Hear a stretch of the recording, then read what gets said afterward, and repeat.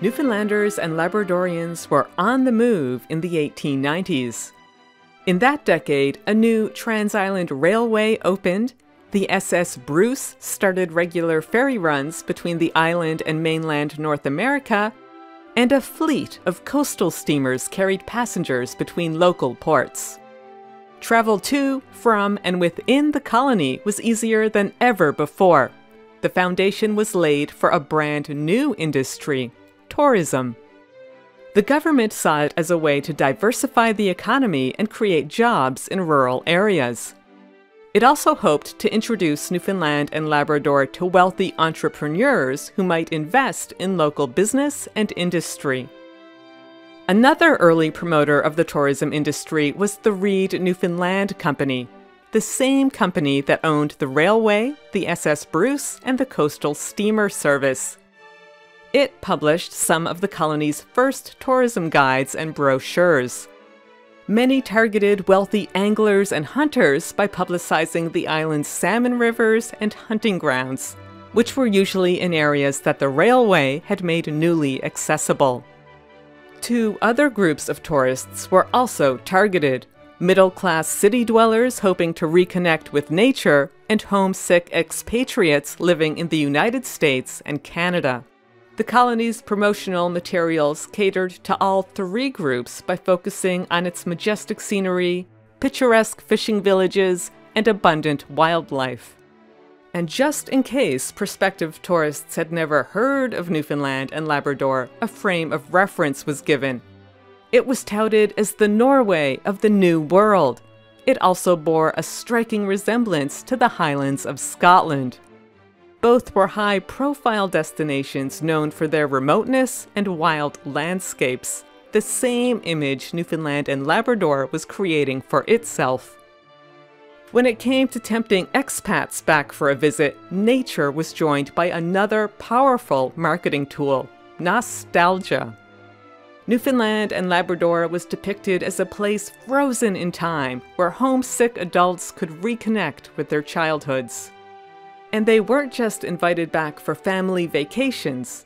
The occasional large-scale group reunion was also organized. One of the earliest took place in 1904. Old Home Week drew hundreds of expatriates back for a visit. Common to all tourism campaigns was a simplified and idealistic vision of Newfoundland and Labrador. The colony was depicted as a place outside of social, political, and economic strife. It was a scenic paradise, unspoiled by litter or industrial development. The outport people were hospitable, simple, and open. They might be poor, but they were happy with their place in the world. Historian James Overton suggests that tourism campaigns did more than attract tourists and their dollars to the colony. They also helped to define the Newfoundland and Labrador people and shape its cultural heritage. A particular version of Newfoundland was invented for tourists, but it was not invented just for tourists. The same totems, icons, and images highlighted for tourists came to be seen as the essential symbols of Newfoundland national identity.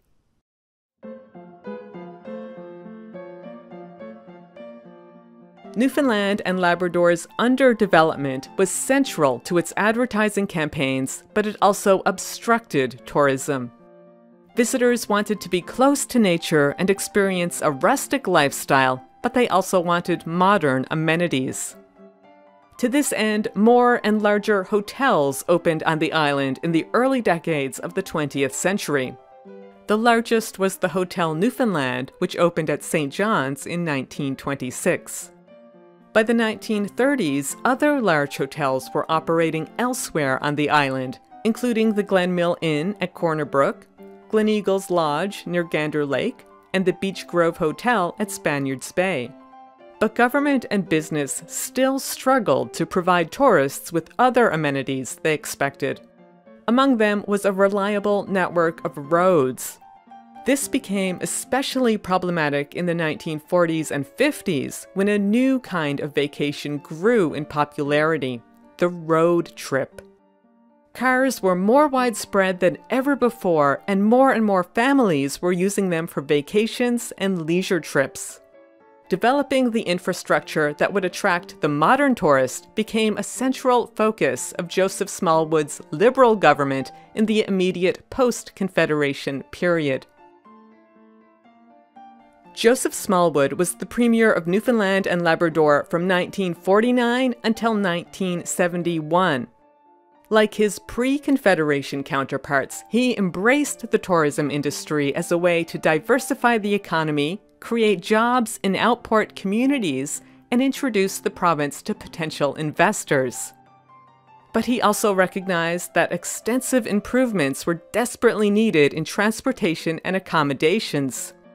As a result, the province embarked on a program of modernization before promoting itself to tourists. It identified three main goals. First, there was a pressing need to develop the infrastructure of the tourism industry. Improved road, ferry, and air transport were vital. So were better accommodations, food services, entertainment, parklands, marked historic sites, and other attractions. Second, an effective advertising campaign would have to be developed to entice travelers. And third, the government wanted to nurture what it called a tourist consciousness among local residents. To this end, educational campaigns promoted the economic value of the industry and even provided training in how to treat tourists. The province invested heavily in tourism with help from federal funds and programs. It passed the Provincial Parks Act in 1952 and 2 years later opened the Sir Richard Squires Memorial Park near Deer Lake. Other provincial parks soon followed. Terra Nova became the province's first national park in 1957. And 1 year later, Signal Hill became its first national historic park. Cape Spear followed suit in 1962.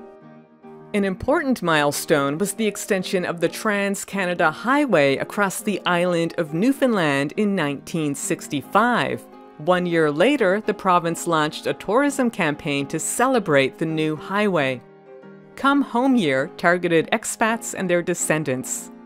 The government was key in organizing the event.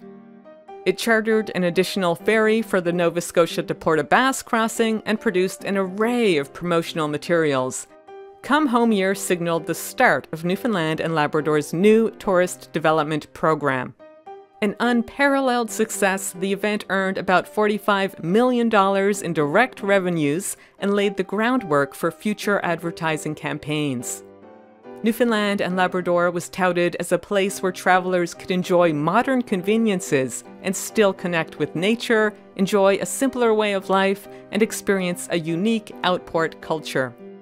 Tourism continued to grow in the coming years with help from federal funds. L'Anse aux Meadows was designated a National Historic Site of Canada in 1968, followed by Port aux Choix in 1970. That same year, an agreement was signed to establish Gros Morne National Park on the west coast of Newfoundland. On Labrador's southeast coast, archaeological work was attracting tourists to the fishing village of Red Bay. It had been a hub for Basque whalers during the 16th century. In 1979, it became a National Historic Site of Canada. Some communities that had been resettled were also repackaged as tourist attractions. Among them was Battle Harbour. In the 1980s and 90s, heritage carpenters restored 22 of the fishing village's buildings. Some of them dated back to the 1700s. Battle Harbour was designated a National Historic Site of Canada in 1997. That was the same year the province launched a large tourism event to mark the 500th anniversary of John Cabot's arrival at North America. The anniversary is no longer considered an occasion for unreflective celebration, but 3 decades ago the government invested heavily in the event. Queen Elizabeth visited the province and a replica of Cabot's ship sailed from Bristol, England to Newfoundland and Labrador. The province estimated that 69,000 visitors injected $51 million into the local economy. The American Automobile Association even named Cabot 500 as North America's most important tourist event in 1997. The government supported other large-scale cultural events in the coming years, too. These included the 50th anniversary of Confederation in 1999 and the Viking Millennium in 2000. Labrador tourism received a boost in 2005 when Parks Canada established the Torn Ghat Mountains National Park. Since the very beginning of the tourism industry in the 1890s, marketing has played a central role in its success.